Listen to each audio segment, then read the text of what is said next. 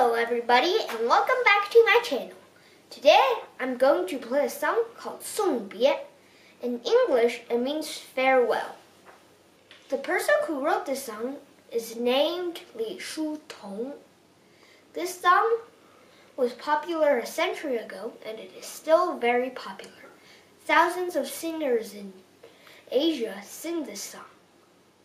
Li Shutong wrote this song because his friend donated all his money for democratic rights revolution in China, but the revolution failed and he lost everything, including his family, his money, and his friends. So he has to say goodbye to Li Shutong. And today I'm going to play it.